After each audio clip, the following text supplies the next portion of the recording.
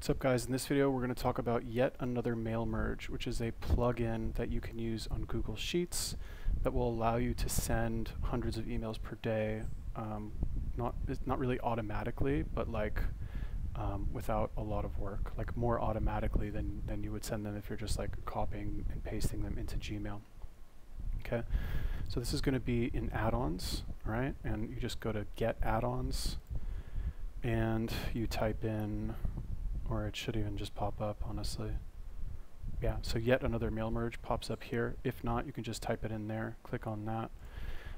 It's free to send 50 emails a day, or if you get their paid plan, which is like $20 a year or something, it's 500 emails a day, I think, or 500 emails every 24 hours. Basically what you do, I'm not going to do it, but I'll just show you. You go here, yet another mail merge, start mail merge. You load the email addresses in here. Okay, now it's going to give me a notification here saying like, oh, but you've already emailed these people. Are you sure you want to email them? I'm not actually going to email them again. This is just like to show you guys how to use the tool. So you're not going to get that. Oh, well, actually, just kidding.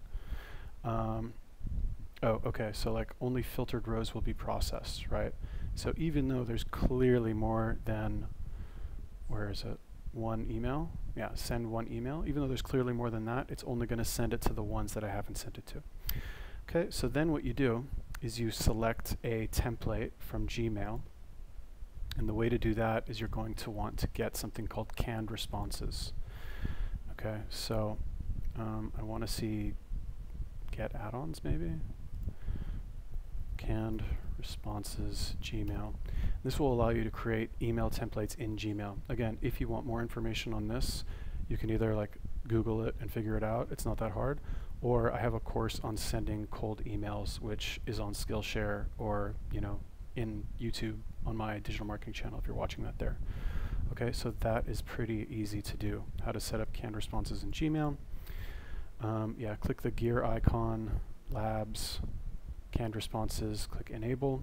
Okay, so I'll put a link to this actually in this video so you guys can figure it out, but it's really easy. It takes you like literally 1 minute to do. Okay, and then you will be able to, like, these are all my canned responses that I've set up over the months. Okay, so you just pick one. Let's say this, need a social media whiz kid, click on send, bada boom, bada bing, you're done. Okay, so that is yet another mail merge.